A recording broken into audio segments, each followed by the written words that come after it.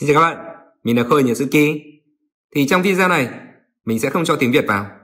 Đầu tiên, người ta sẽ nói một câu thông thường hàng ngày với tốc độ bình thường. Sau đó, mình sẽ cho đọc chậm lại và đọc từng chữ. Thì mục đích của video này đó là giúp cho các bạn thu nhận được những cái nội dung mà người ta nói. Thì giống như kiểu chúng ta tắm vào trong tiếng Nhật vậy.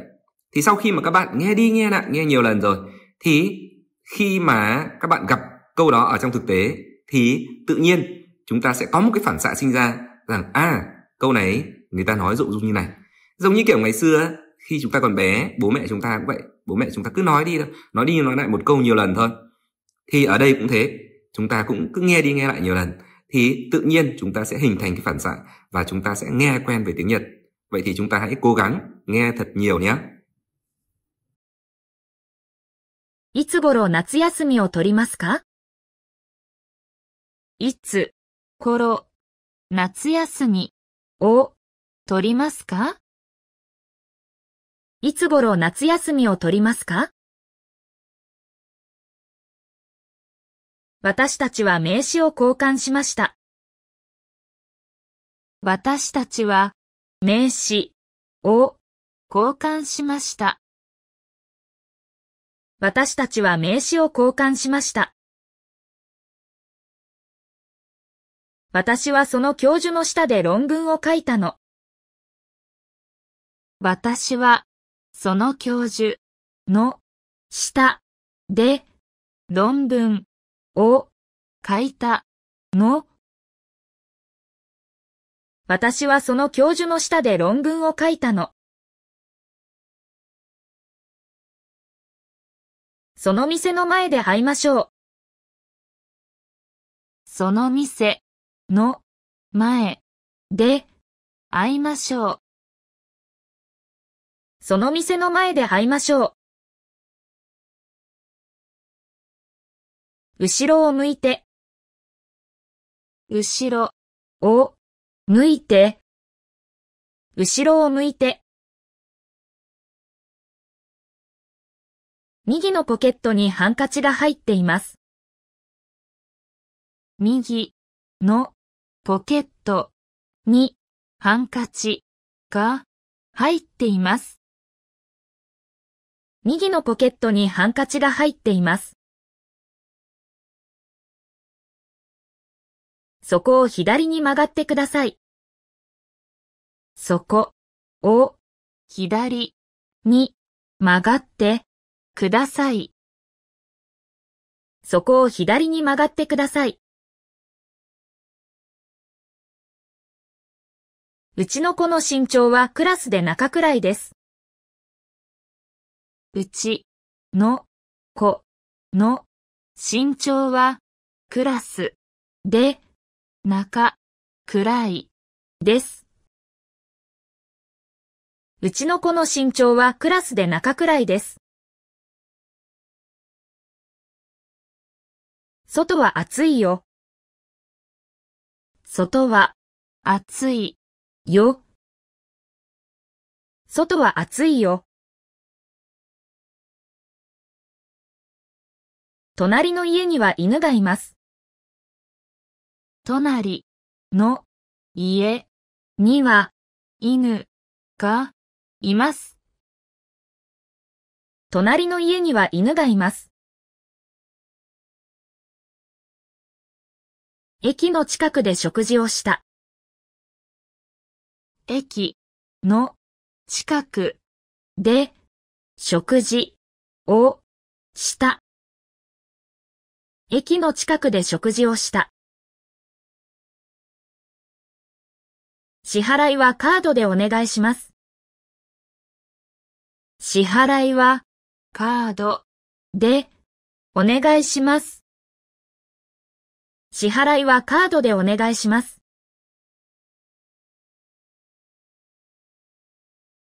テープレコーダーで自分の声を録音しました。テープレコーダーで自分の声を録音しました。テープレコーダーで自分の声を録音しました。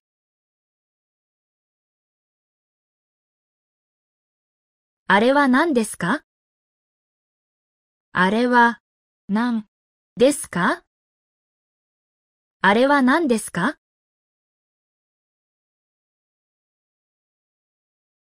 私はテレビをあまり見ません。私はテレビをあまり見ません。私はテレビをあまり見ません。私は毎朝ラジオを聞きます。私は毎朝ラジオを聞きます。私は毎朝ラジオを聞きます。カメラが壊れた。カメラが壊れた。カメラが壊れた。新しいコンピューターを買った。新しいコンピューターを買った。新しいコンピューターを買った。彼は自動車会社に就職した。彼は自動車会社の就職した。彼は自動車会社に就職した。新しい机を買ってもらいました。新しい机を買ってもらいました。新しい机を買ってもらいました。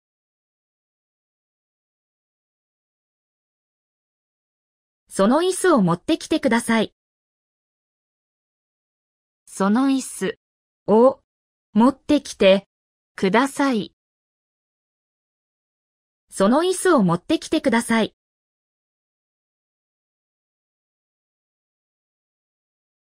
妹はチョコレートが大好きです。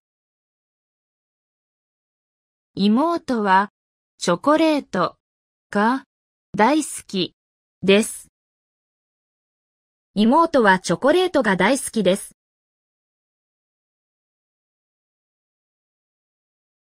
私は毎朝コーヒーを飲みます。私は毎朝コーヒーを飲みます。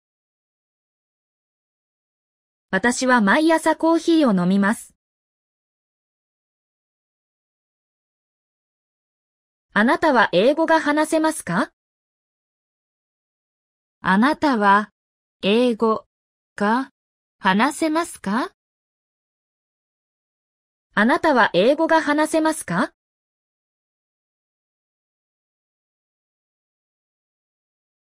今週は日本語のテストがあります。今週は日本語のテストがあります。今週は日本語のテストがあります。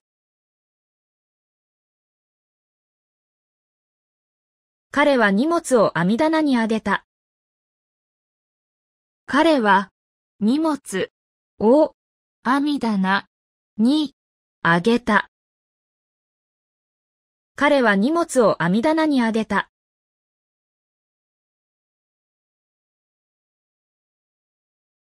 なんて綺麗な人なんだ。なんて綺麗な人なんだ。なんて綺麗な人なんだ。私もそう思います。私もそう思います。私もそう思います。売上は年度によって違います。売上は年度によって違います。売上は年度によって違います。こちらへどうぞ。こちらへどうぞ。こちらへどうぞ。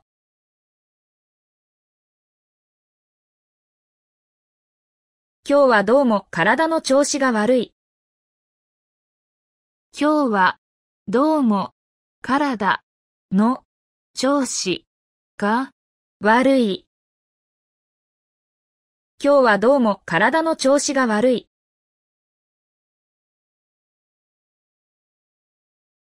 親切にしてくださってどうもありがとうございます。親切にしてくださってどうもありがとうございます。親切にしてくださってどうもありがとうございます。ここに本があります。ここに本があります。ここに本があります。そこに座ってください。そこに座ってください。そこに座ってください。あそこにバス停があります。あそこにバス停があります。あそこにバス停があります。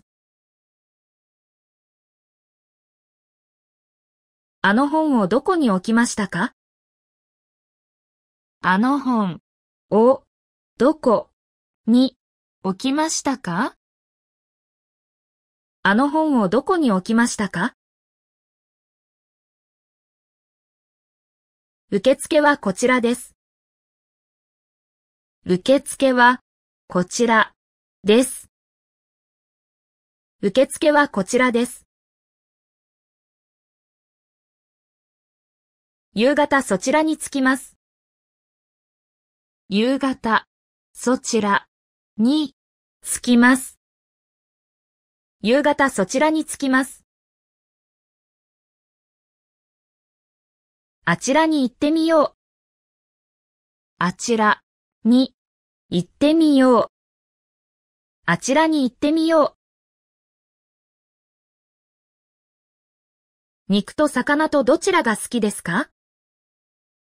肉と魚とどちらが好きですか？肉と魚とどちらが好きですか？私の教室は3階にあります。私の教室は3階にあります。私の教室は3階にあります。大学の食堂は安い。大学の食堂は安い。大学の食堂は安い。後で事務所に来てください。後で事務所の来てください。後で事務所に来てください。受付は9時からです。受付は9時からです。受付は9時からです。ホテルのロビーで待ち合わせています。ホテルのロビーで待ち合わせています。ホテルのロビーで待ち合わせています。私の部屋は2階にあります。私の部屋は2階にあります。私の部屋は2階にあります。お手洗いはどこですか？お手洗いはどこですか？お手洗いはどこですか？私たちは駅の階段を駆け上がった。私たちは駅の階段を駆け、上がった。私たちは駅の階段を駆け上がった。エレベーターで下に降りましょう。エレベーターで下に降りましょう。エレベーターで下に降りましょう。3階までエスカレーターで行きましょう。3階までエスカレーターで行きましょう。3階までエスカレーターで行きましょう。私の国について少しお話しましょう。私の国について少しお話しましょう。私の国について少しお話しましょう。うちの息子は大学1年生です。うちの息子は大学1年生です。うちの息子は大学1年生です。後で電話します。後で電話します。後で電話します。靴が汚れた。靴が汚れた。靴が汚れた。父の日にネクタイをプレゼントした。父の日にネクタイをプレゼントした。父の日にネクタイをプレゼントした。ワインを少し飲みました。ワインを少し飲みました。ワインを少し飲みました。彼はタバコを吸いません。彼はタバコを吸いません。彼はタバコを吸いません。靴売り場はどこですか？靴売り場はどこですか？靴売り場はどこですか？スタジオは地下にあります。スタジオは地下にあります。スタジオは地下にあります。カレーライスは700円です。カレーライスは700円です。カレーライスは700円です。いくら呼んでも彼は返事をしなかったわ。いくら呼んでも彼は返事をしなかったわ。いくら呼んでも彼は返事をしなかったわ。私の祖母は100歳です。私の祖母は100歳です。私の祖母は100歳です。1000円貸してください。1000円貸してください。1000円貸してください。この靴は1万円です。この靴は1万円です。この靴は1万円です。すみません、人違いでした。すみません、人違いでした。すみません、人違いでした。今年はイタリアに旅行したい。今年はイタリアに旅行したい。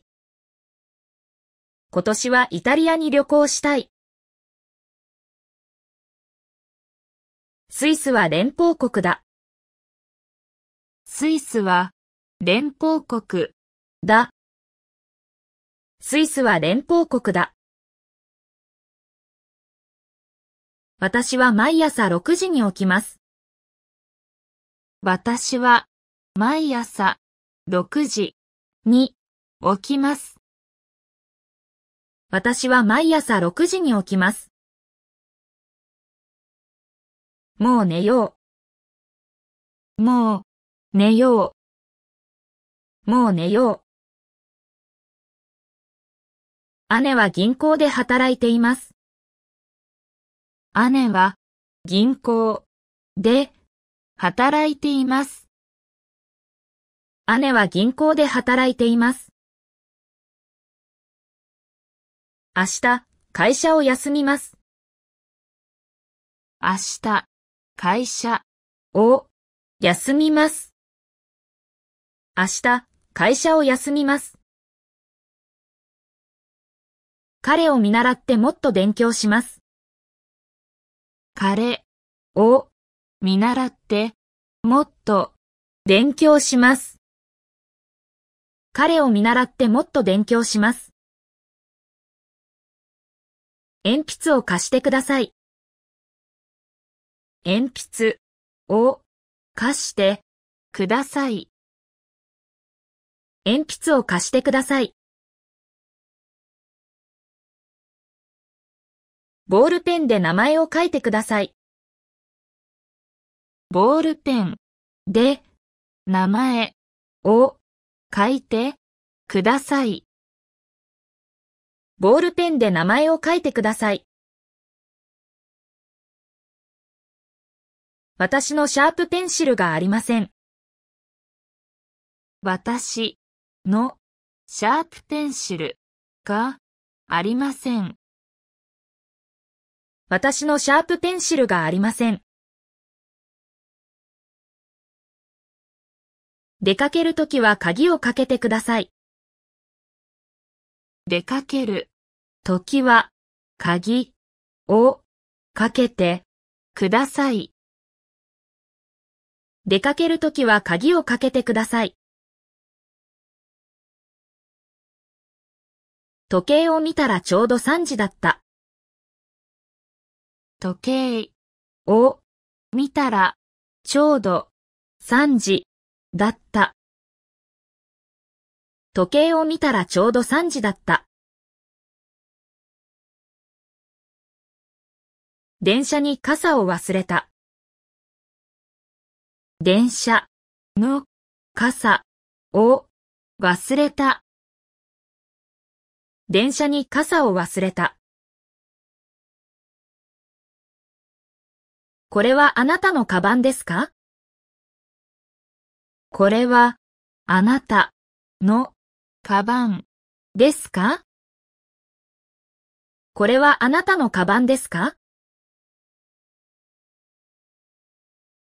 彼女はその会話をテープに録音した。彼女はその会話をテープに録音した。彼女はその会話をテープに録音した。会議は4時に終わります。会議は4時の終わります。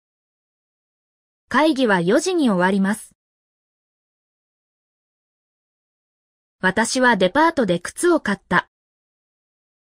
私はデパートで靴を買った。私はデパートで靴を買った。銀行は3時まで開いています。銀行は3時まで開いています。銀行は3時まで開いています。本を1冊買いました。本を1冊買いました。本を1冊買いました。彼女は辞書をよく使います。彼女は辞書をよく使います。彼女は辞書をよく使います。この雑誌はよく売れています。この雑誌はよく売れています。この雑誌はよく売れています。今日の新聞、どこに置いた？今日の新聞、どこに置いた？今日の新聞、どこに置いた？ノートを開いてください。ノートを開いてください。ノートを開いてください。新しい手帳を買いました。新しい手帳を買いました。新しい手帳を買いました。郵便局はどこですか？郵便局はどこですか？郵便局はどこですか？図書館で料理の本を借りた。図書館で料理の本を借りた。図書館で料理の本を借りた。昨日、美術館に行きました。昨日、美術館に行きました。昨日、美術館に行きました。彼は今、勉強しています。彼は今、勉強しています。彼は今、勉強しています。今日は半日だけ仕事だ。今日は半日だけ仕事だ。今日は半日だけ仕事だ。今晩のパーティーは何時からですか？今晩のパーティーは何時からですか？今晩のパーティーは何時からですか？午前9時のニュースです。午前9時のニュースです。午前9時のニュースです。明日の午後、お客様が来る。明日の午後、お客様が来る。明日の午後、お客様が来る。気持ちのいい朝です。気持ちのいい朝です。気持ちのいい朝です。私は昼のドラマを毎日見ます。私は昼のドラマを毎日見ます。私は昼のドラマを毎日見ます。晩ご飯は食べましたか？晩ご飯は食べましたか？晩ご飯は食べましたか？おととい、昔の友人が亡くなった。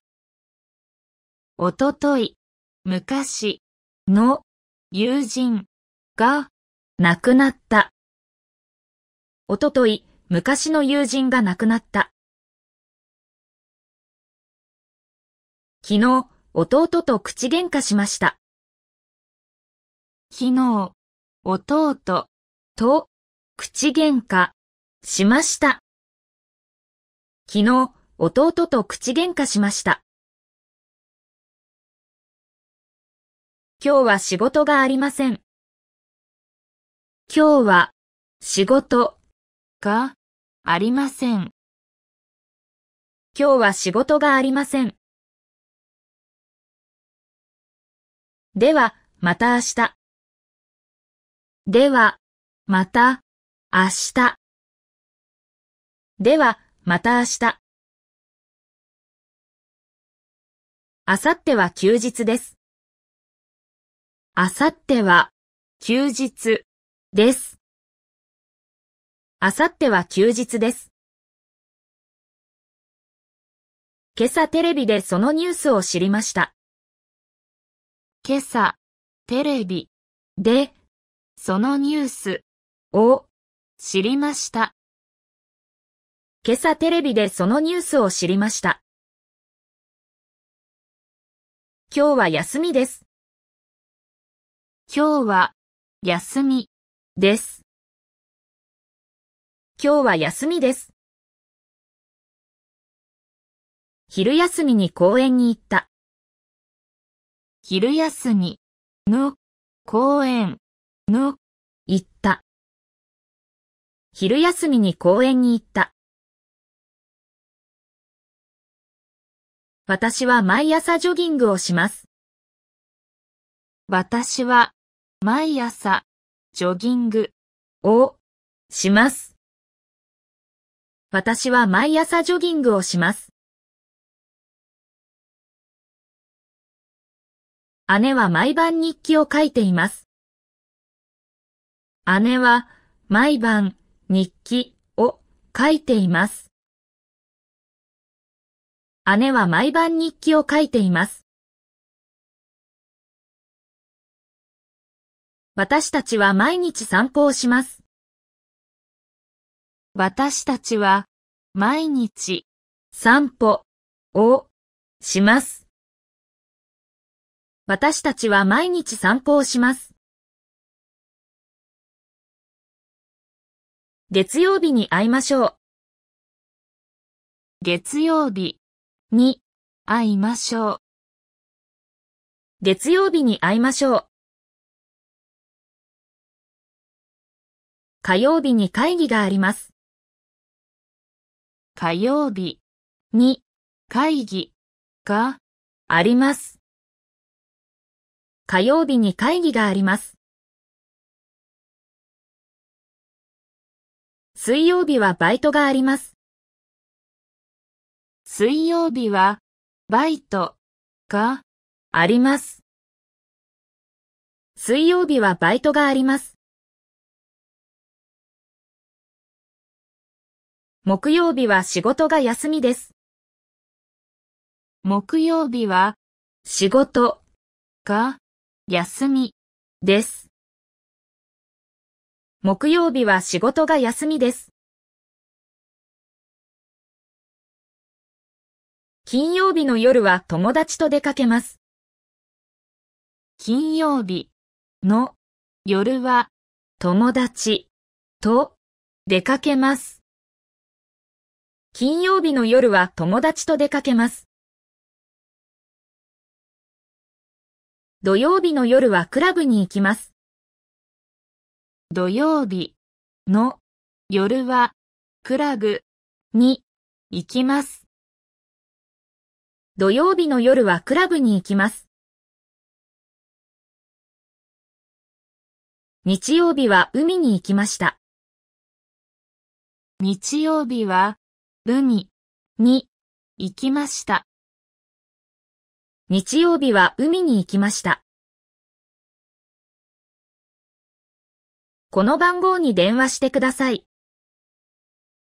この番号の電話してください。この番号に電話してください。大変なことが起こりました。大変なことが起こりました。大変なことが起こりました。なんとかお願いします。なんとかお願いします。なんとかお願いします。彼はニューヨークの友達を訪ねた。彼はニューヨークの友達を訪ねた。彼はニューヨークの友達を訪ねた。この街はロンドンに倣って作られました。この街はロンドンの習って作られました。この街はロンドンに倣って作られました。彼女はいつ来ますか？彼女はいつ来ますか？彼女はいつ来ますか？10日後に帰ります。10日後に帰ります。10日後に帰ります。学校は8時半に始まります。学校は8時半に始まります。学校は8時半に始まります。スーパーマーケットで人参を買った。スーパーマーケットで人参を買った。スーパーマーケットで人参を買った。息子は飛行機のおもちゃが好きです。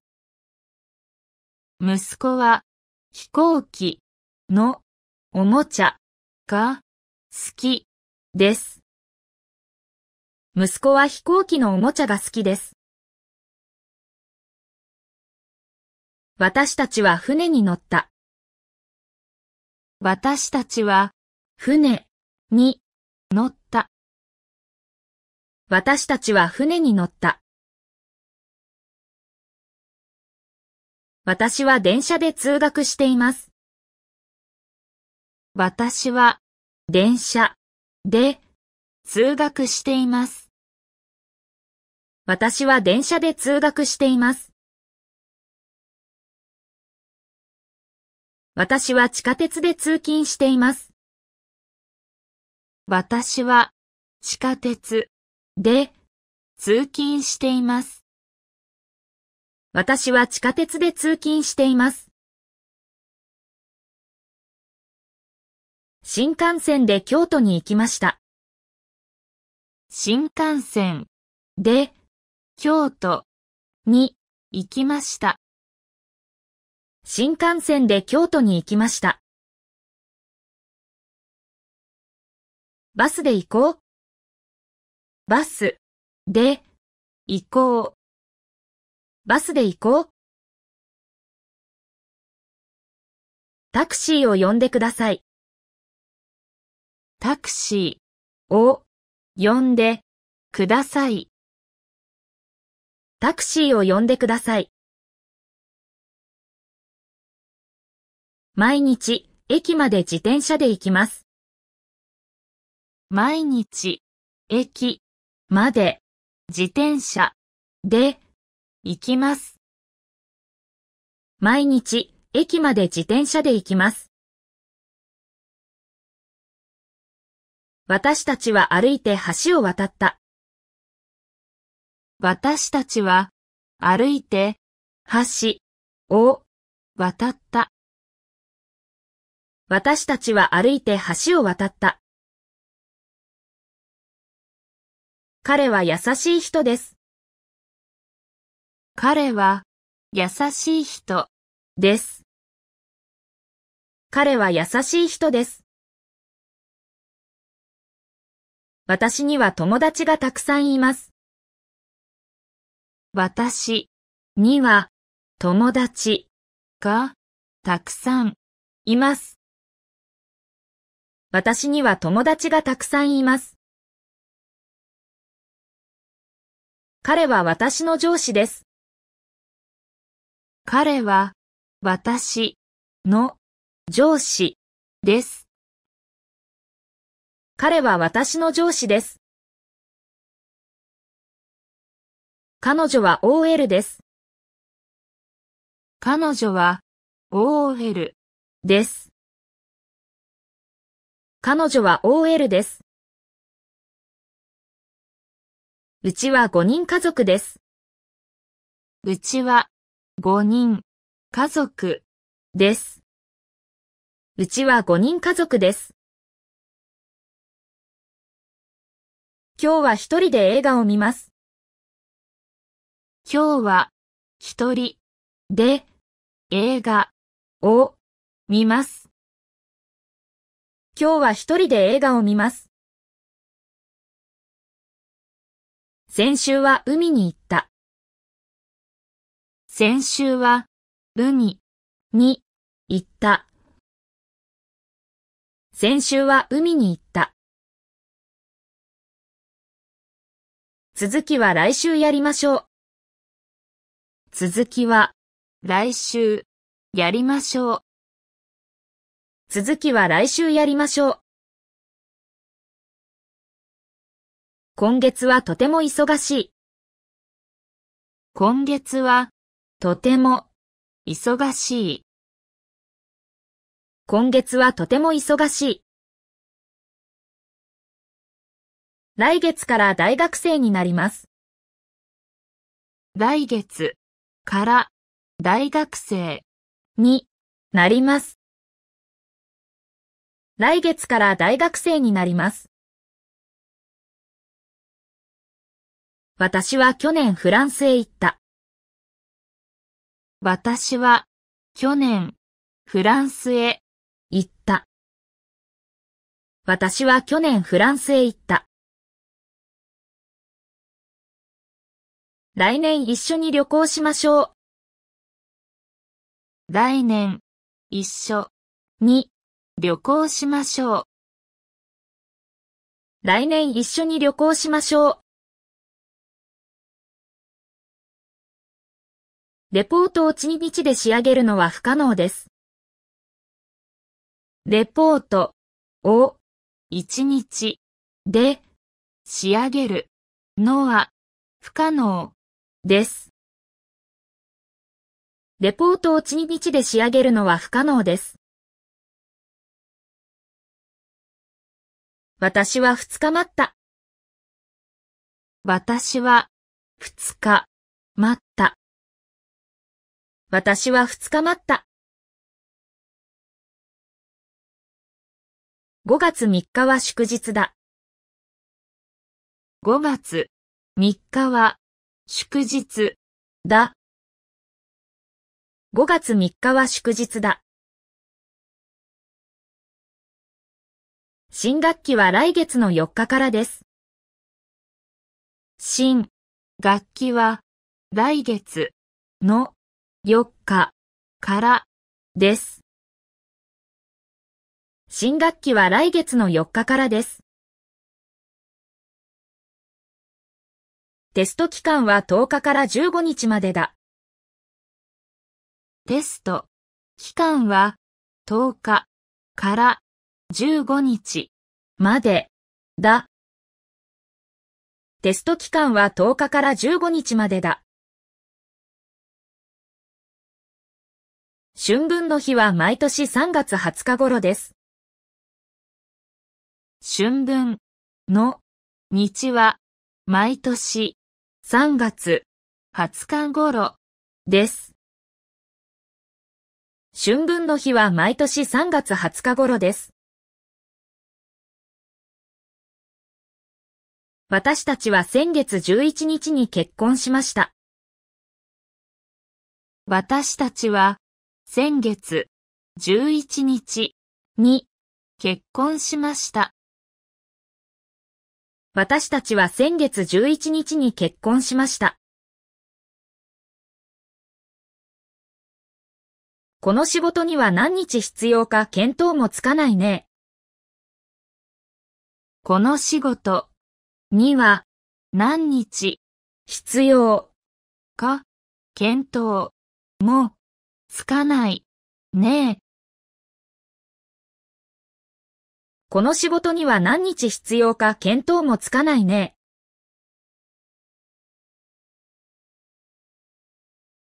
彼女の誕生日は7月16日です。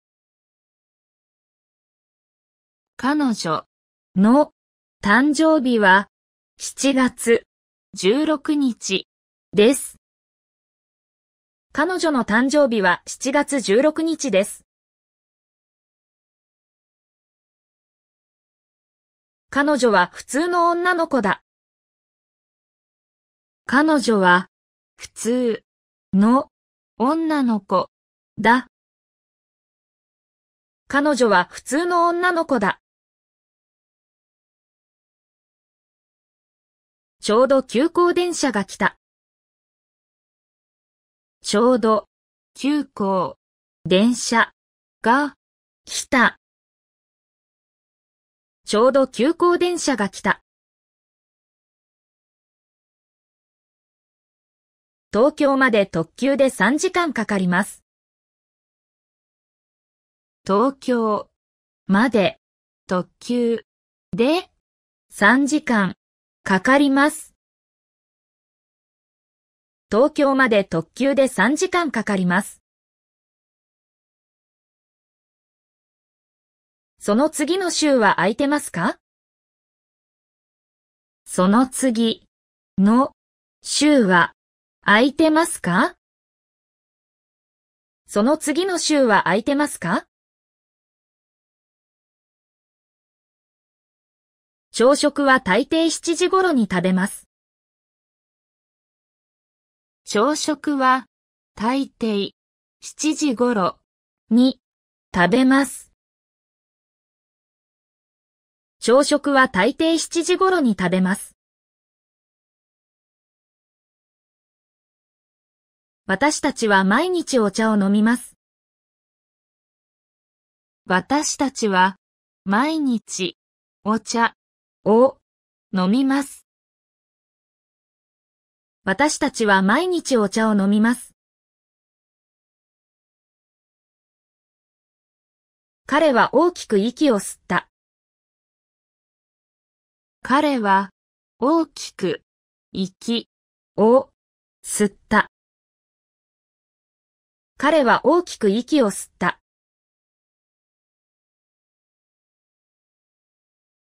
彼は勉強の合間に音楽を聴きます。彼は勉強の合間に音楽を聴きます。彼は勉強の合間に音楽を聴きます。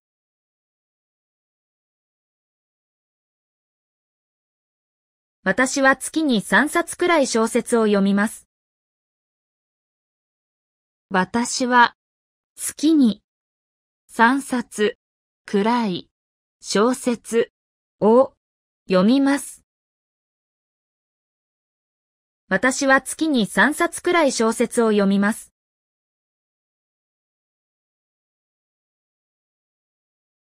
私は右手で字を書きます。私は右手で字を書きます。私は右手で字を書きます。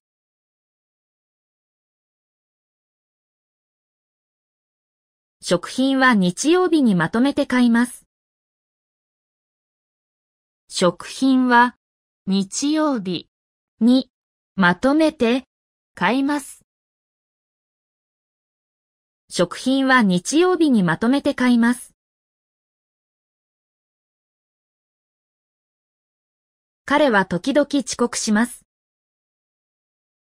彼は時々遅刻します。彼は時々遅刻します。昼ご飯は簡単に済ませましょう。昼ご飯は簡単に済ませましょう。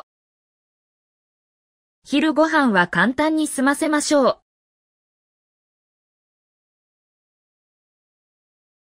7時に朝ご飯を食べました。7時の朝ご飯を食べました。7時に朝ご飯を食べました。朝ごはんにはいつもパンを食べる。朝ごはんにはいつもパンを食べる。朝ごはんにはいつもパンを食べる。鶏は卵を産みます。鶏は卵を産みます。鶏は卵を産みます。昨日の夜は肉をたくさん食べました。昨日の夜は肉をたくさん食べました。昨日の夜は肉をたくさん食べました。魚がたくさん泳いでいます。魚がたくさん泳いでいます。魚がたくさん泳いでいます。私は毎日たくさん野菜を食べます。私は毎日たくさん野菜を食べます。私は毎日たくさん野菜を食べます。水を一杯ください。水を一杯ください。水を一杯ください。お茶を入れましょうか？お茶を入れましょうか？お茶を入れましょうか？温かい紅茶が飲みたい。温かい紅茶が飲みたい。温かい紅茶が飲みたい。私は毎朝牛乳を飲む。私は毎朝牛乳を飲む。私は毎朝牛乳を飲む。赤ちゃんにミルクをあげた。赤ちゃんにミルクをあげた。赤ちゃんにミルクをあげた。このジュースは甘すぎる。このジュースは甘すぎる。このジュースは甘すぎる。夏はビールがとても美味しい。夏はビールがとても美味しい。夏はビールがとても美味しい。彼女は酒に強い。彼女は酒に強い。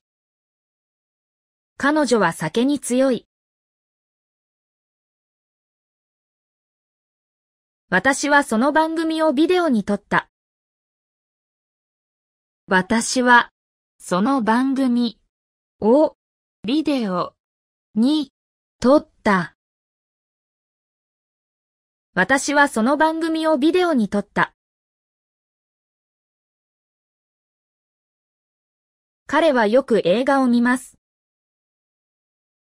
彼はよく映画を見ます。彼はよく映画を見ます。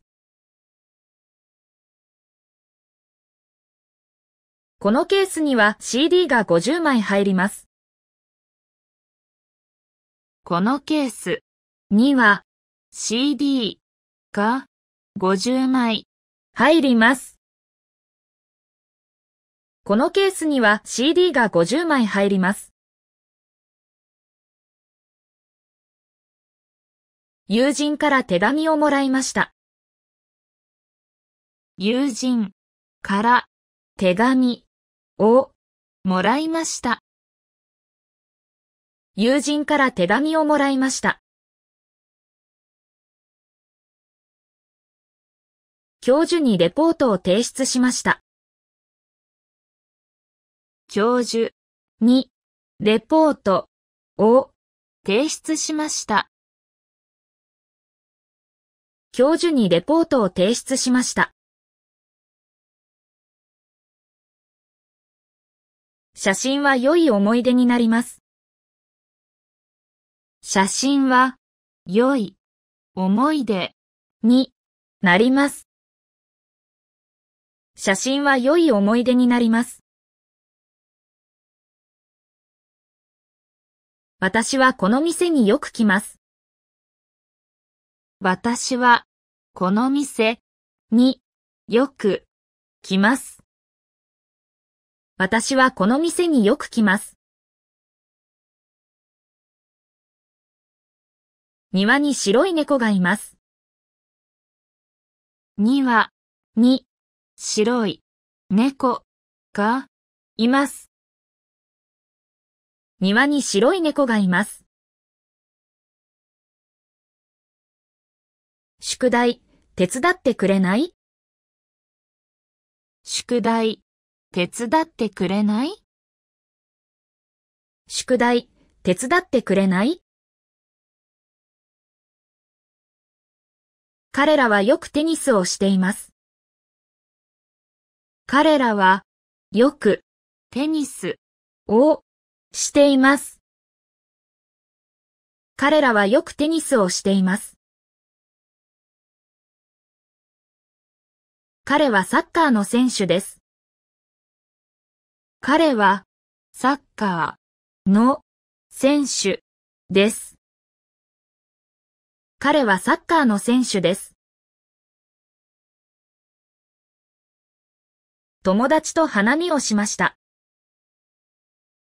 友達と花見をしました。友達と花見をしました。夕食には何を食べたいですか？夕食には何を食べたいですか？夕食には何を食べたいですか？一緒に帰りましょう。一緒に帰りましょう。一緒に帰りましょう。ちょっとだけ待っていてください。ちょっとだけ待っていてください。ちょっとだけ待っていてください。彼女はいつも元気だ。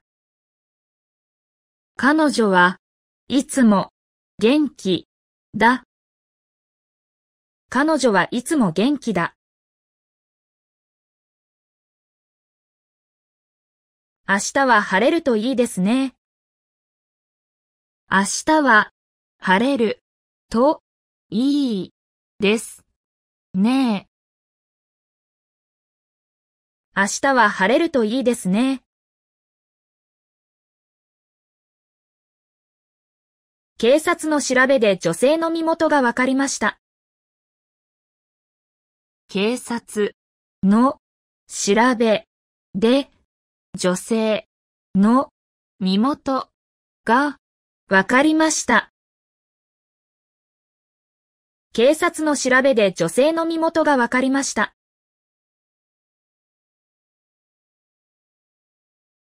あの大きい建物は何ですか？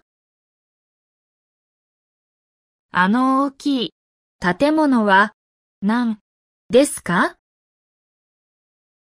あの大きい建物は何ですか？彼は明日メキシコへ立ちます。彼は明日メキシコへ立ちます。彼は明日メキシコへ立ちます。父は美容院で髪を切ります。父は美容院で髪を切ります。父は美容院で髪を切ります。詳細はファックスで送ります。詳細はファックスで送ります。詳細はファックスで送ります。この本、あなたにあげます。この本、あなたにあげます。この本、あなたにあげます。彼女からプレゼントをもらいました。彼女からプレゼントをもらいました。彼女からプレゼントをもらいました。私は彼に本を貸しています。私は彼の本を貸しています。私は彼に本を貸しています。彼にビデオを借りました。彼のビデオを借りました。彼にビデオを借りました。彼は数学を教えています。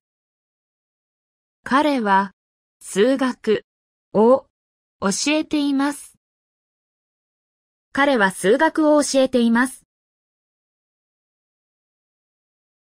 割り算は小学校で習います。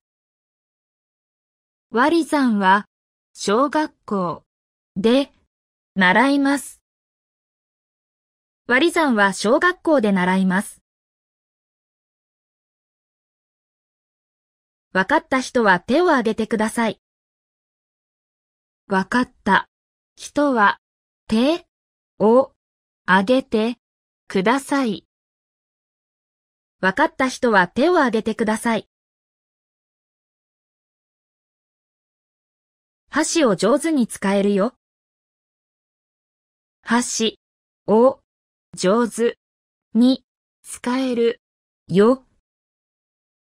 箸を上手に使えるよ。カレーライスはスプーンで食べます。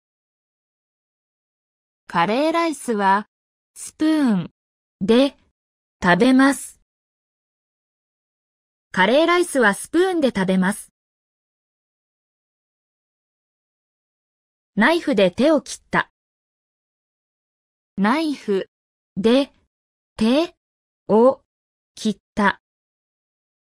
ナイフで手を切った。フォークをもらえますか？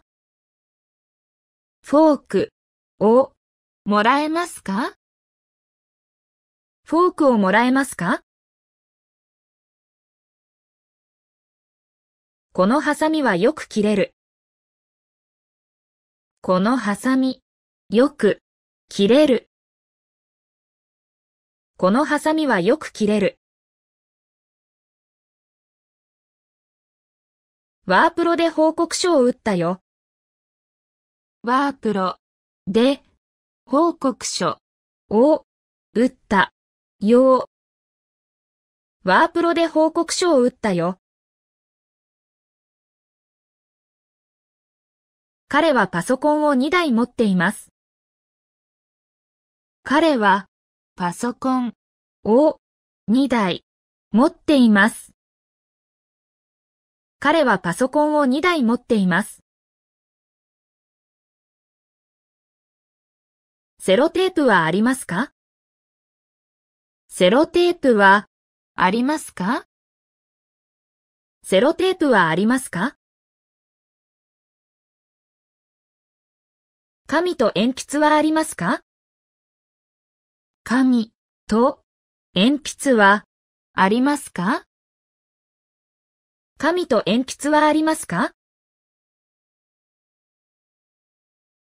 きれいな花が咲きました。きれいな花が咲きました。きれいな花が咲きました。このシャツはアイロンが必要だ。このシャツはアイロンが必要だ。このシャツはアイロンが必要だ。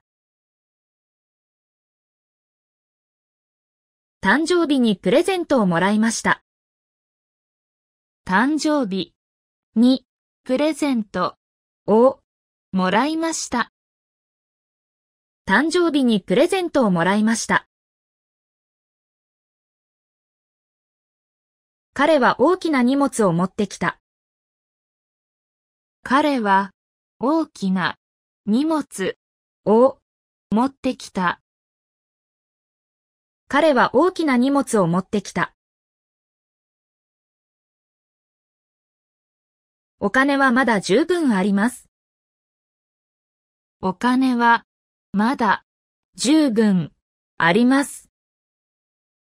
お金はまだ十分あります。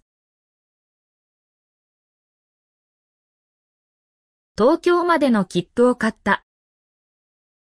東京までの切符を買った。東京までの切符を買った。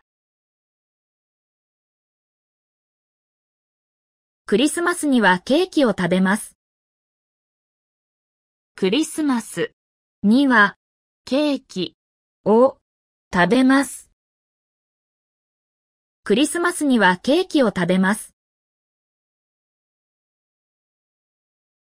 私は父が大好きです。私は父が大好きです。私は父が大好きです。昨日、母と話をしました。昨日、母と話をしました。昨日、母と話をしました。お母さんによろしくお伝えください。お母さんによろしくお伝えください。お母さんによろしくお伝えください。彼はもう帰りました。彼はもう帰りました。彼はもう帰りました。宿題はまだ終わっていません。宿題はまだ終わっていません。宿題はまだ終わっていません。これからはもっと気をつけます。これからはもっと気をつけます。これからはもっと気をつけます。お客様がいらっしゃいました。お客様がいらっしゃいました。お客様がいらっしゃいました。一足お先に失礼します。一足お先に失礼します。一足お先に失礼します。実費だけをいただきます。実費だけをいただきます。実費だけをいただきます。彼女は旅行が好きです。彼女は旅行が好きです。彼女は旅行が好きです。父はお土産にお菓子を買ってきた。父はお土産にお菓子を買ってきた。父はお土産にお菓子を買ってきた。彼はヨーロッパ諸国を旅行した。彼はヨーロッパ諸国を旅行した。彼はヨーロッパ諸国を旅行した。この絵はスペインの画家が描きました。この絵はスペインの画家が描きました。この絵はスペインの画家が描きました。私のボーイフレンドはハンサムでした。私のボーイフレンドはハンサムでした。私のボーイフレンドはハンサムでした。今年の夏休みには静かなところへ行きたい。今年の夏休みには静かなところへ行きたい。今年の夏休みには静かなところへ行きたい。この通りは賑やかですね。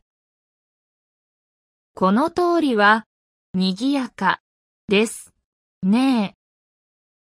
この通りは賑やかですね。彼は有名な歌手です。彼は有名な歌手です。彼は有名な歌手です。おかげさまで元気です。おかげさまで元気です。おかげさまで元気です。明日は暇ですか？明日は暇ですか？明日は暇ですか？インターネットはとても便利です。インターネットはとても便利です。インターネットはとても便利です。小さい花が咲いています。小さい花が咲いています。小さい花が咲いています。彼の車は新しい。彼の車は新しい。彼の車は新しい。私は古い車が好きです。私は古い車が好きです。私は古い車が好きです。彼女はいい友達です。彼女はいい友達です。彼女はいい友達です。タバコは体に悪い。タバコは体に悪い。タバコは体に悪い。今日はとても暑い。今日はとても暑い。今日はとても暑い。この部屋は寒いです。この部屋は寒いです。この部屋は寒いです。冷たい飲み物をください。冷たい飲み物をください。冷たい飲み物をください。この本は難しいですね。この本は難しいですね。この本は難しいですね。この問題はかなり優しいです。この問題はかなり優しいです。この問題はかなり優しいです。これがこの知事で一番高いビルです。これがこの町で一番高いビルです。これがこの知事で一番高いビルです。この服はとても安かった。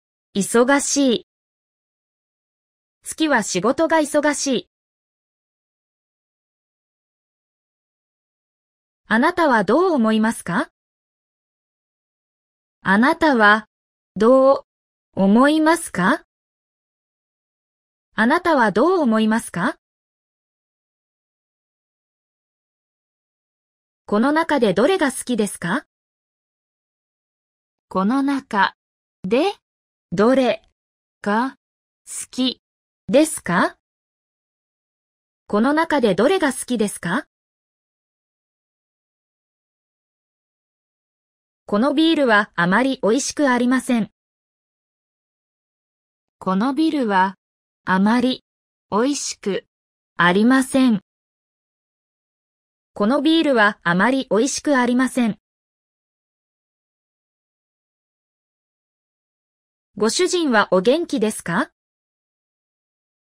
ご主人はお元気ですか？ご主人はお元気ですか？今にも雨が降りそうですね。今にも雨が降りそうです。今にも雨が降りそうですね。富士山の高さは3776メートルです。富士山の高さは3776メートルです。富士山の高さは3776メートルです。質問の意味はわかりましたか？質問の意味はわかりましたか？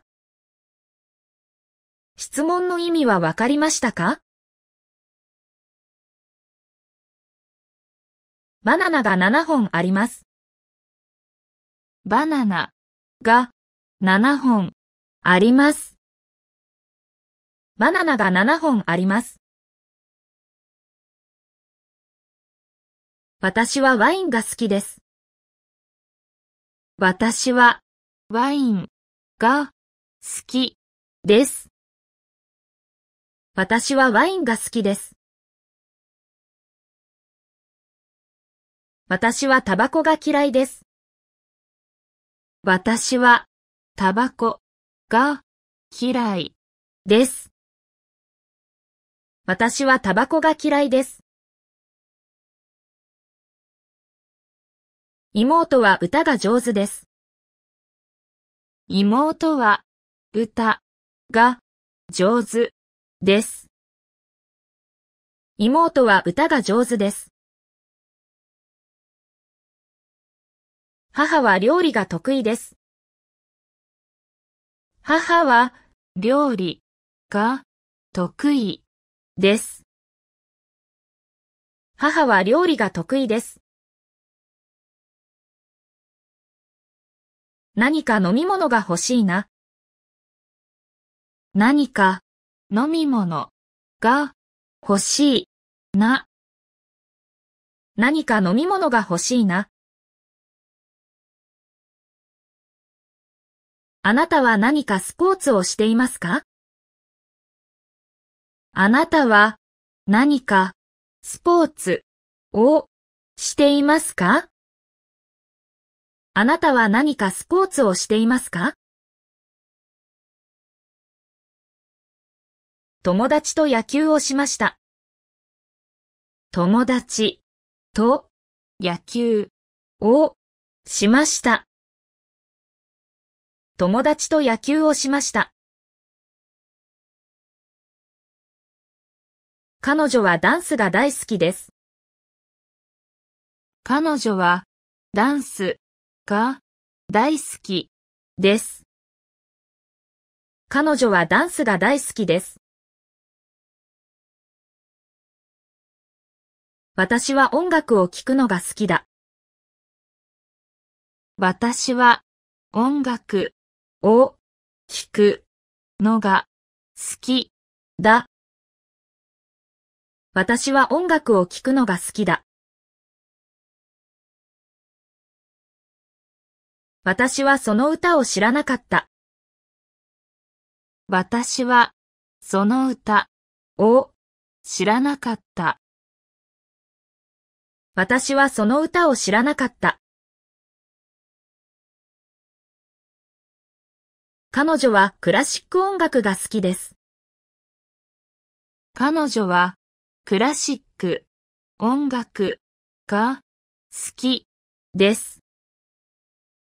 彼女はクラシック音楽が好きです。昨日の夜、ジャズを聴きに行きました。昨日の夜、ジャズを聴きに行きました。昨日の夜、ジャズを聴きに行きました。友達とジャズのコンサートに行きました。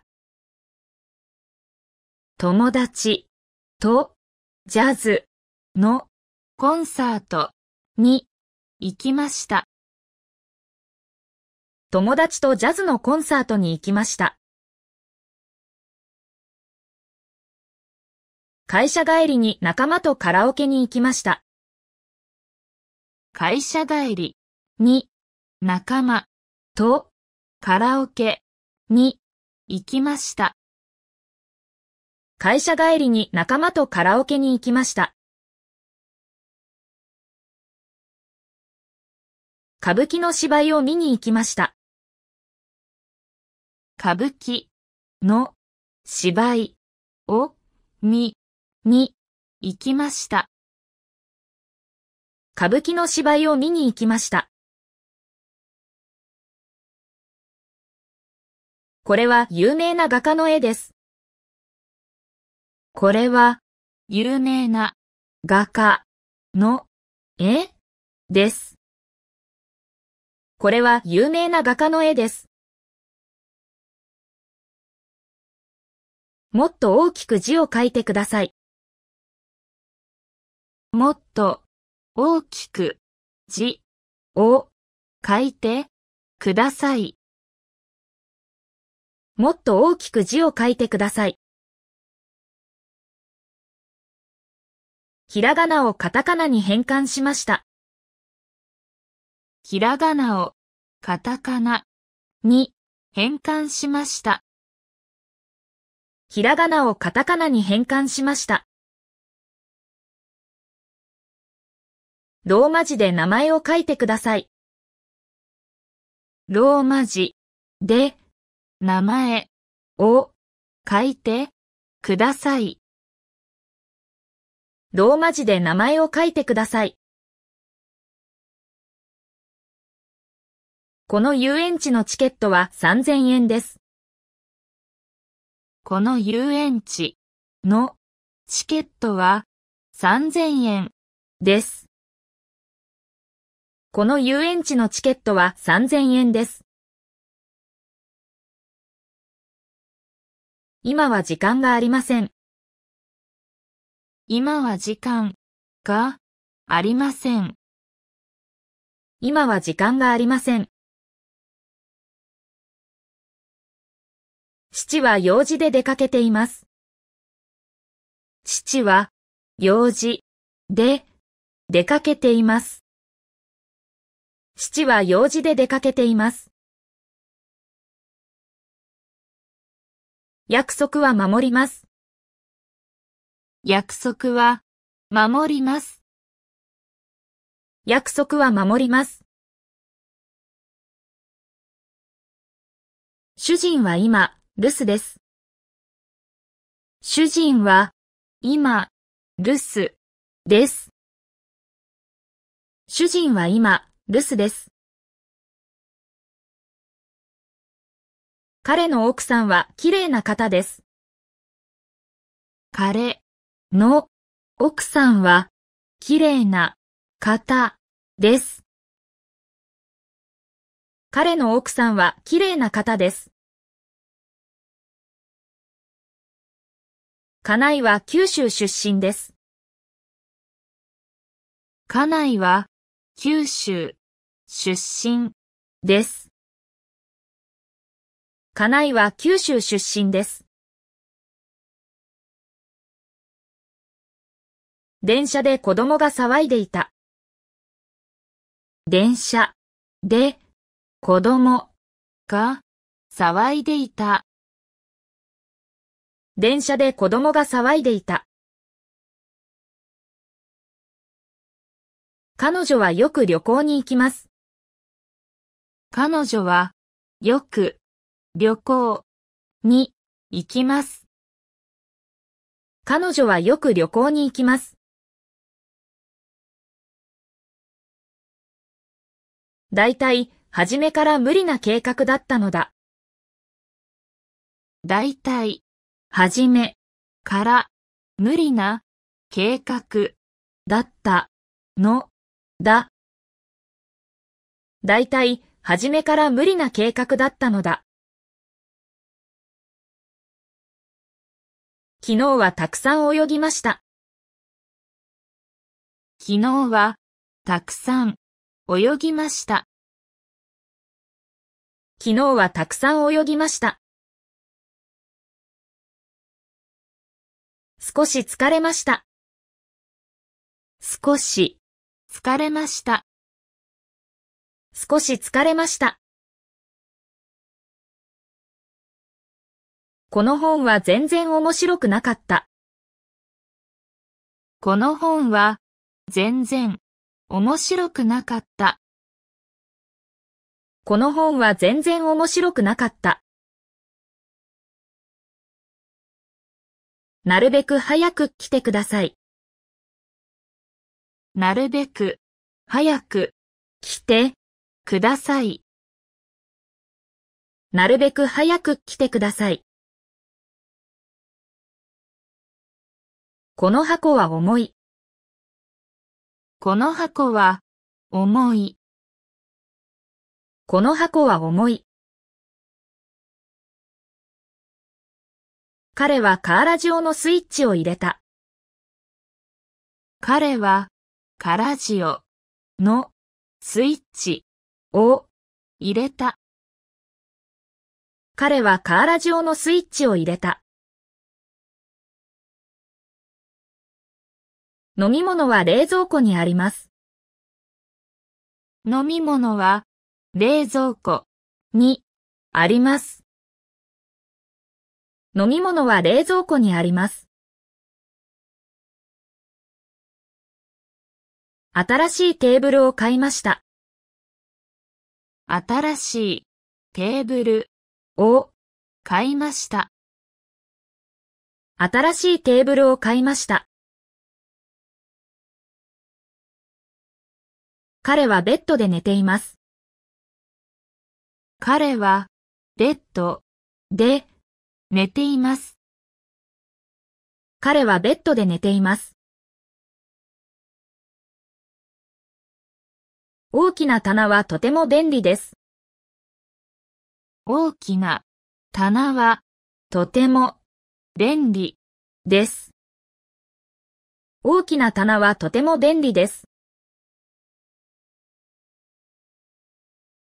ドアを開けてください。ドアを開けてください。ドアを開けてください。窓を開けてください。窓を開けてください。窓を開けてください。手紙をポストに入れました。手紙をポストに入れました。手紙をポストに入れました。私の会社はあのビルの8階です。私の会社はあのビルの8階です。私の会社はあのビルの8階です。公園に小さな池があります。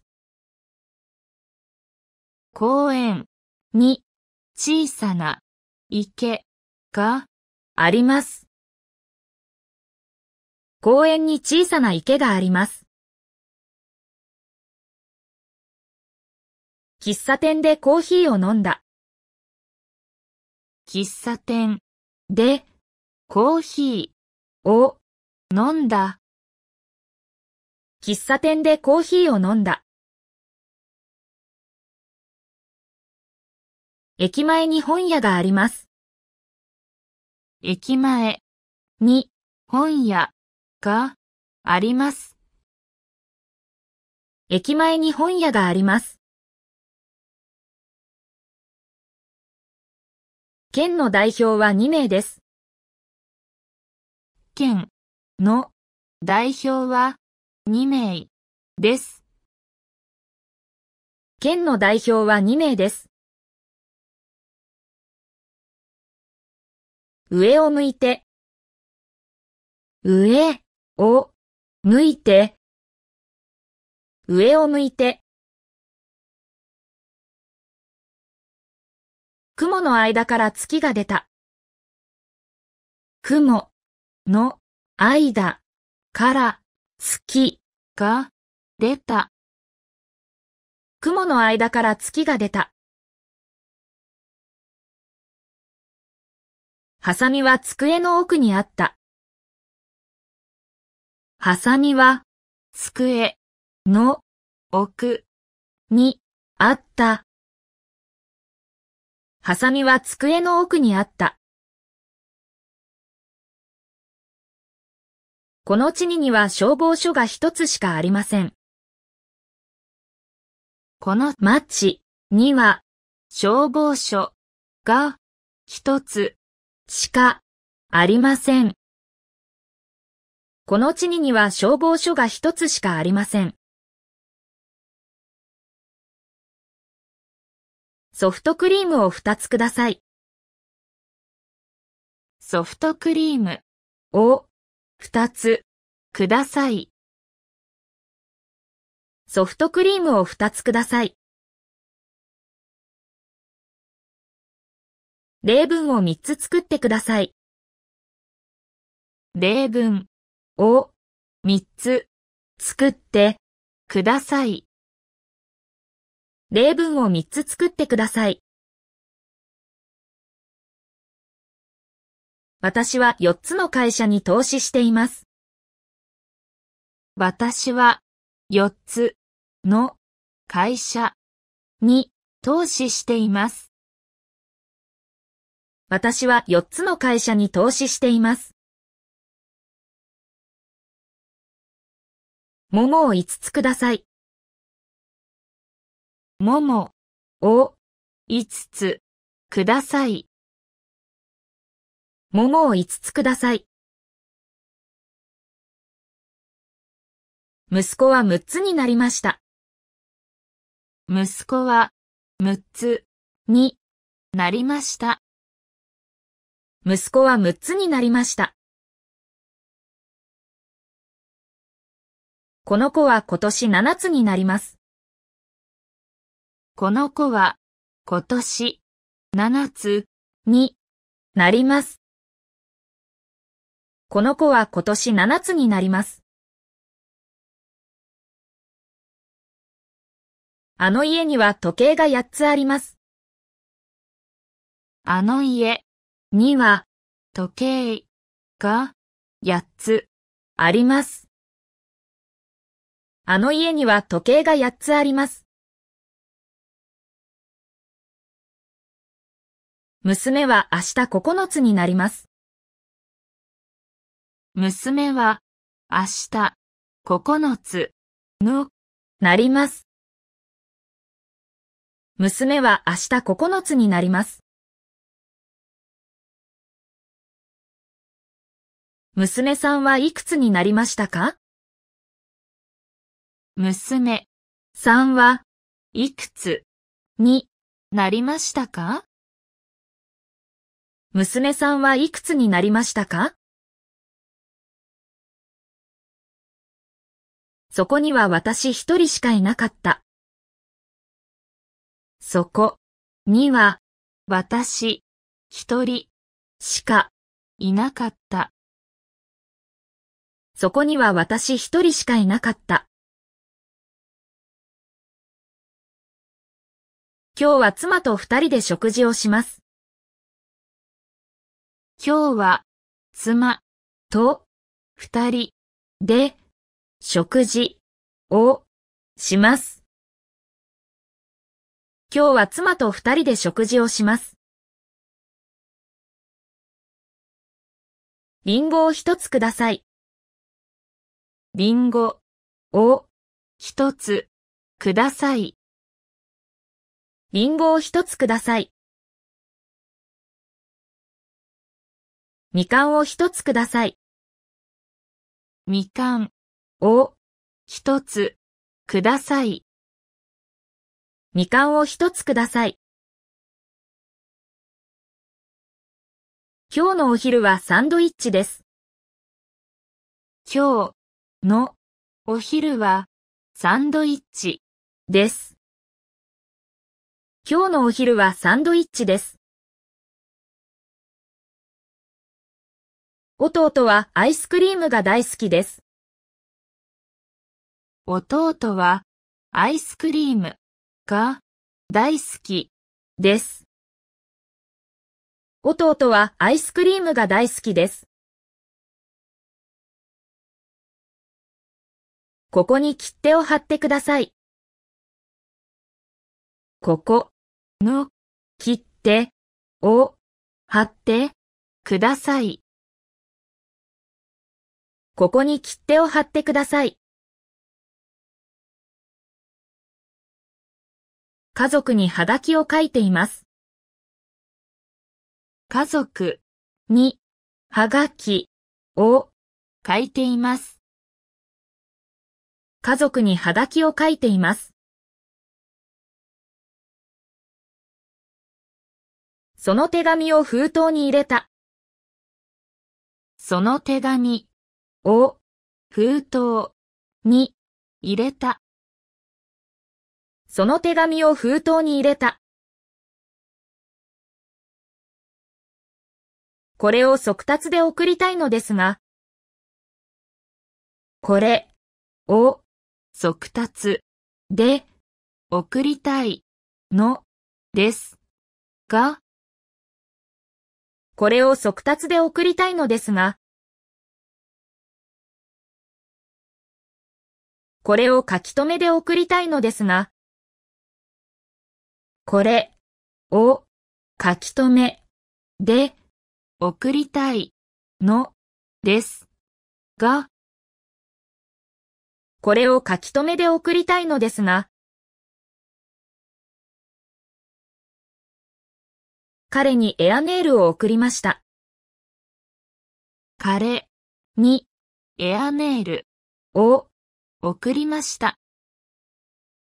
彼にエアメールを送りました。航空便で書類が届きました。航空便で書類が届きました。航空便で書類が届きました。アメリカの友人から船便が届いた。アメリカの友人から船便が届いた。アメリカの友人から船便が届いた。私の両親は大阪に住んでいます。私の両親は大阪に住んでいます。私の両親は大阪に住んでいます。彼は3人兄弟です。彼は3人兄弟です。彼は3人兄弟です。兄は水泳が得意です。兄は水泳が得意です。兄は水泳が得意です。姉は大学生です。姉は大学生です。姉は大学生です。昨日、あなたのお姉さんに会ったよ。昨日、あなたのお姉さんに会ったよ。昨日、あなたのお姉さんに会ったよ。弟は野球が好きです。弟は野球が好きです。弟は野球が好きです。私の妹は小学生です。私の妹は小学生です。私の妹は小学生です。母はまだ外国に行ったことがありません。母はまだ外国に行ったことがありません。母はまだ外国に行ったことがありません。その国の人口はどのくらいですか？その国の人口はどのくらいですか？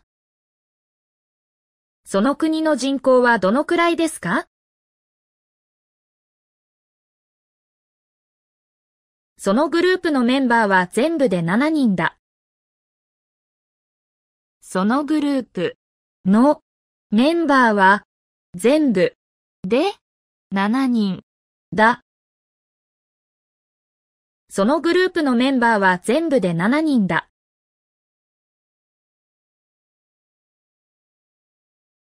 弟は野球が好きです。弟は野球が好きです。弟は野球が好きです。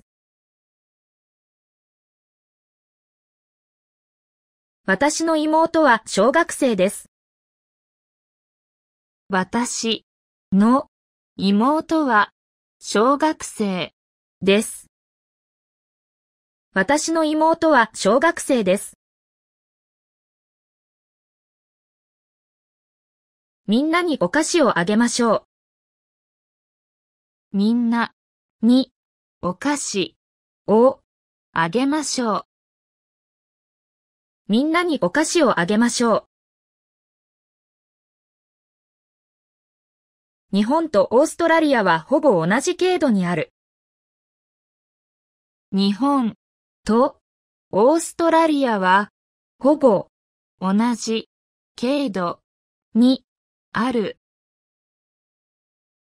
日本とオーストラリアはほぼ同じ経度にある。この料理はとても簡単です。この料理はとても簡単です。この料理はとても簡単です。駅はここから近いです。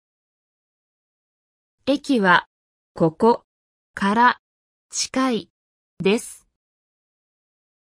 駅はここから近いです。家から学校までは遠いです。家から学校までは遠いです。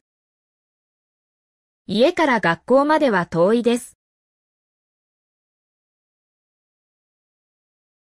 まだ学校へ行くには早い時間です。まだ学校へ行くには早い時間です。まだ学校へ行くには早い時間です。前の車はとても遅い。前の車はとても遅い。前の車はとても遅い。京都にはお寺が多い。京都にはお寺が多い。京都にはお寺が多い。今年は雨が少ないです。今年は雨が少ないです。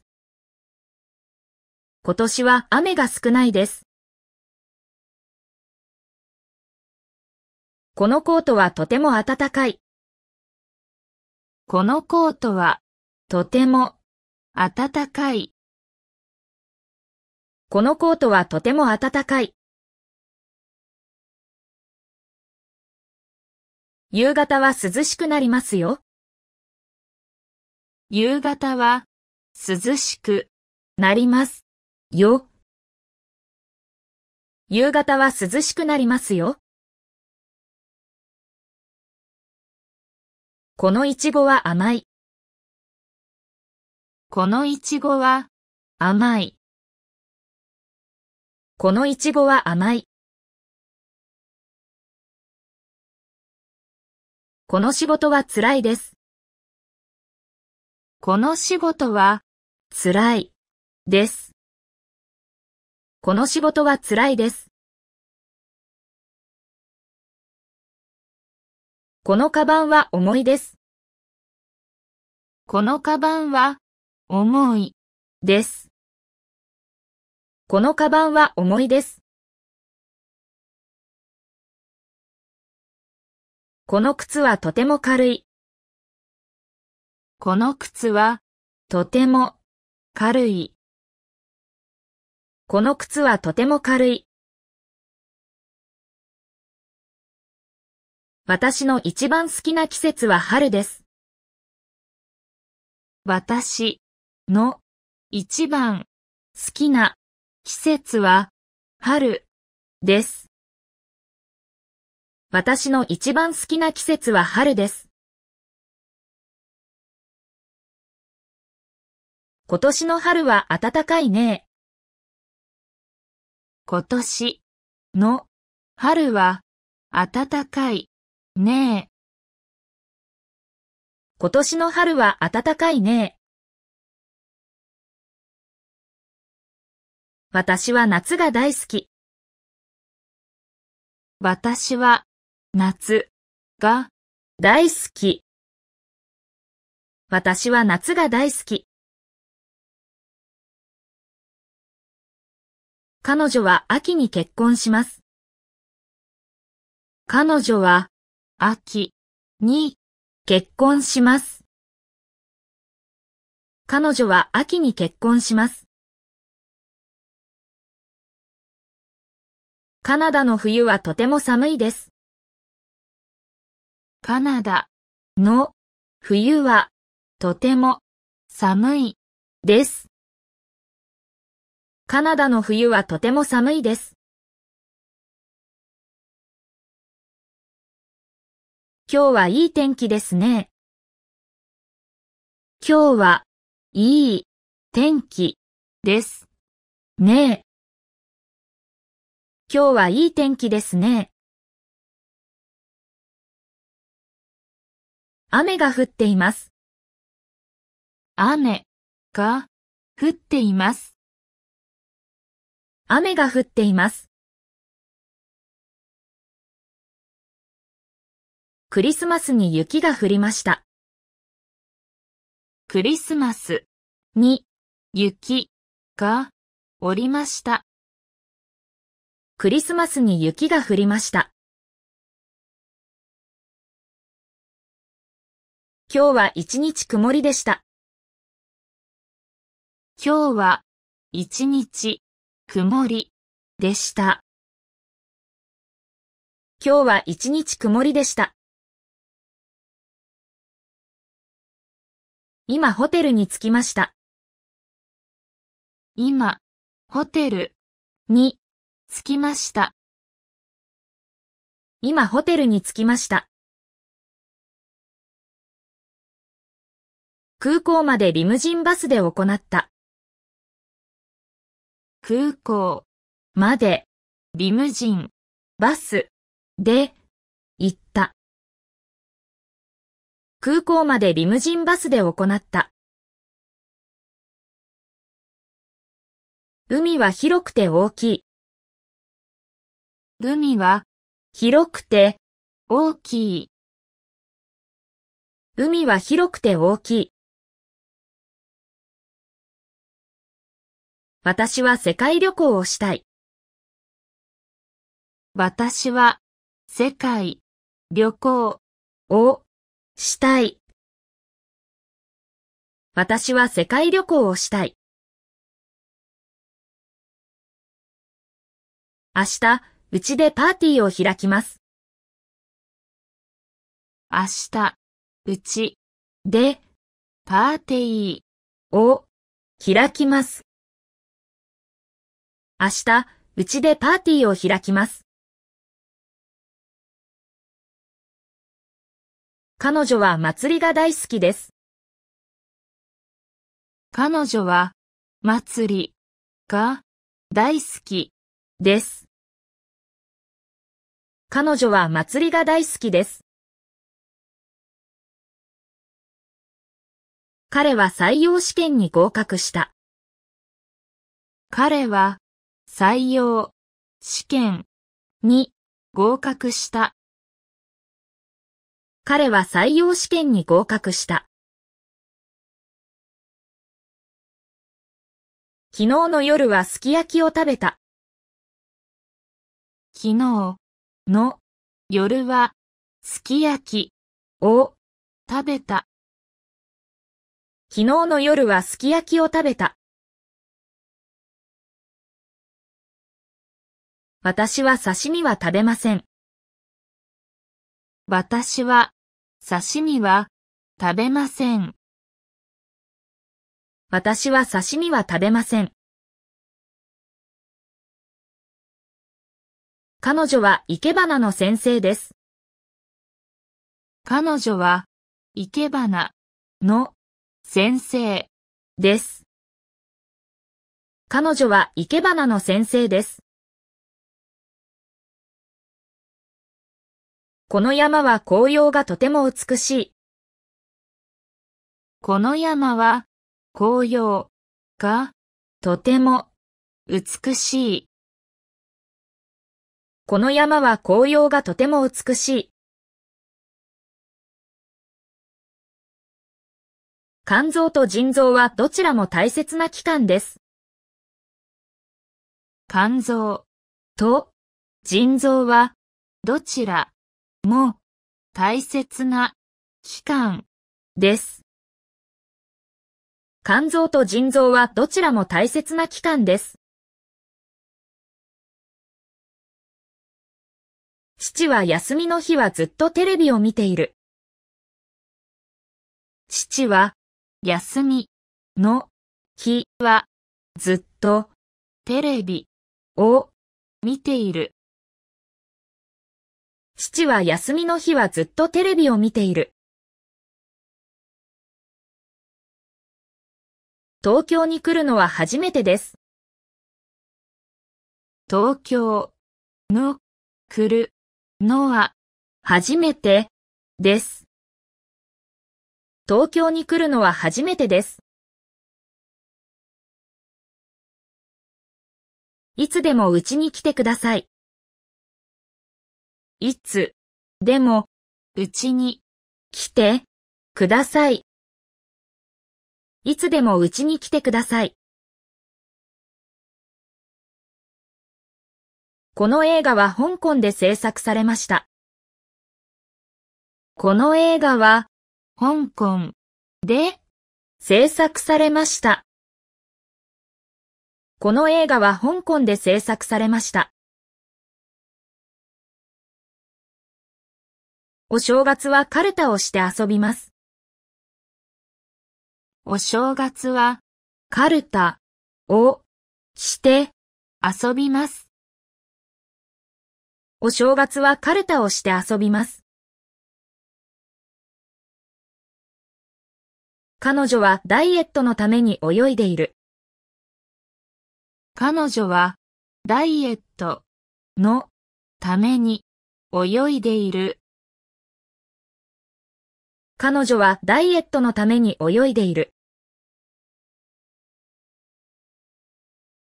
姉が空港まで迎えに来てくれます。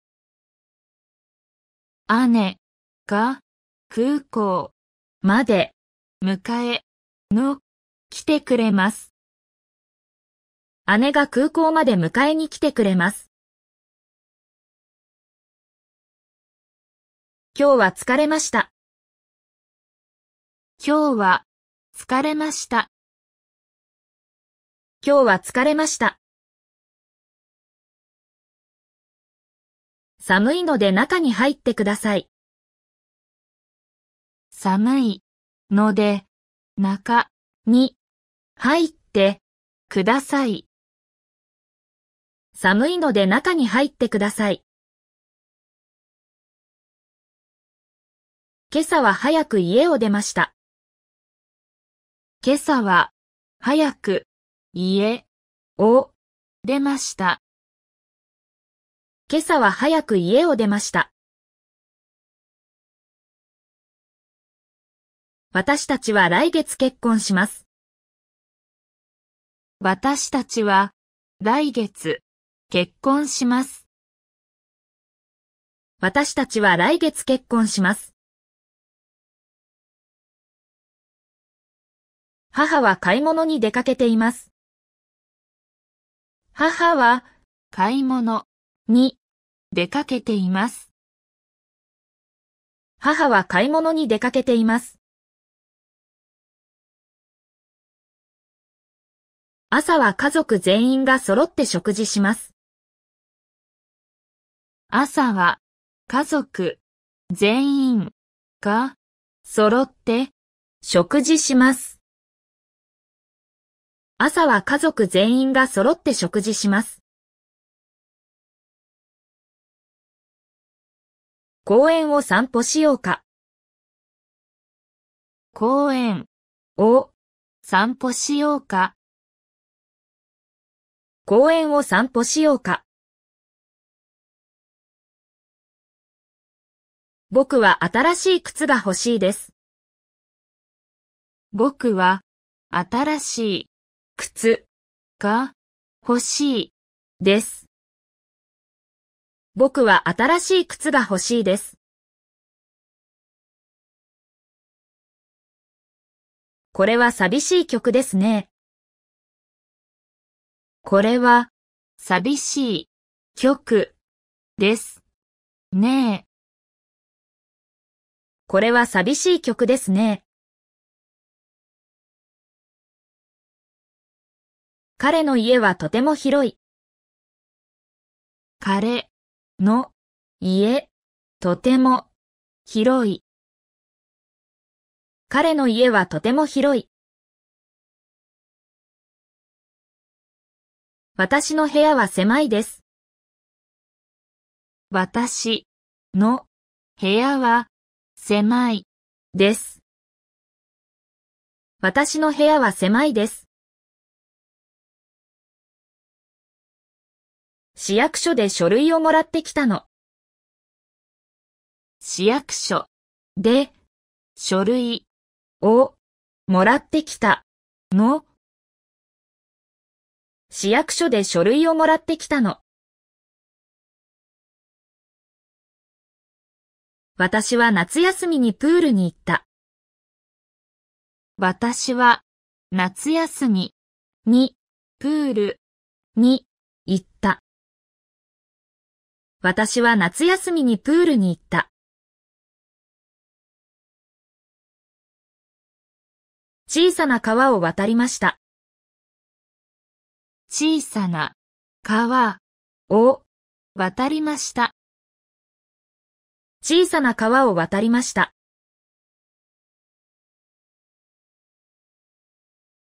大学で経済を勉強しました。大学で経済を勉強しました。大学で経済を勉強しました。弟は美術を専攻しています。弟は美術を専攻しています。弟は美術を専攻しています。父は釣りが大好きです。父は釣りが大好きです。父は釣りが大好きです。冬はよくスキーに行きます。冬はよくスキーに行きます。冬はよくスキーに行きます。今日の午後、大事な会議があります。今日の午後、大事な会議があります。今日の午後、大事な会議があります。心理学の授業に登録しましたか？心理学の授業に登録しましたか？心理学の授業に登録しましたか？週末は家でゆっくりします。週末は家でゆっくりします。週末は家でゆっくりします。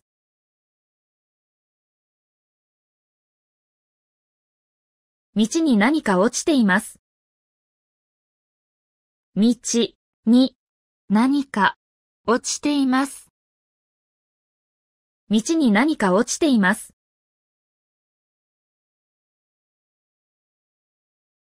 どこかで猫が鳴いている。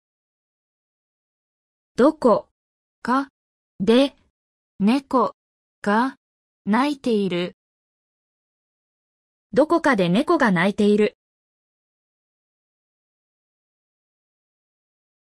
昼の定食は3種類あります。昼の定食は3種類あります。昼の定食は3種類あります。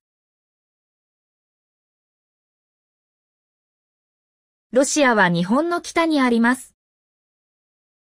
ロシアは日本の北にあります。ロシアは日本の北にあります。生徒たちは校内では名札をつけます。生徒たちは校内では名札をつけます。生徒たちは校内では名札をつけます。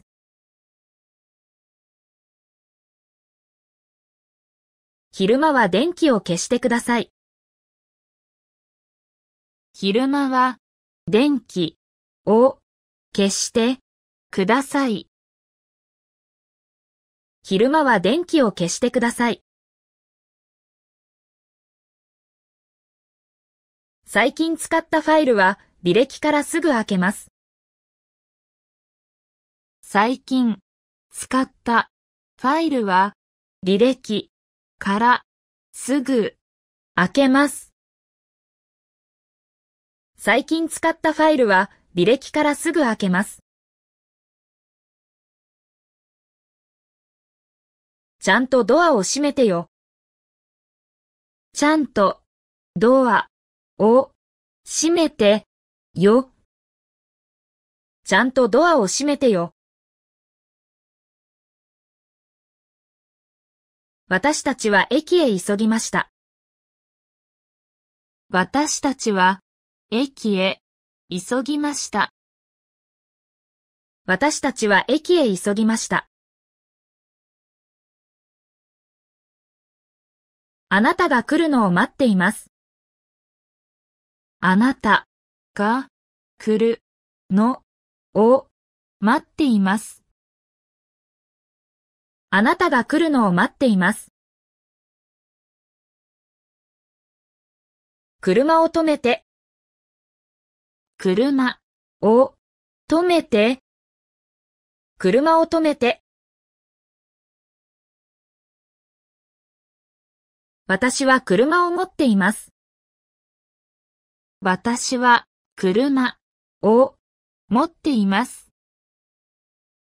私は車を持っています。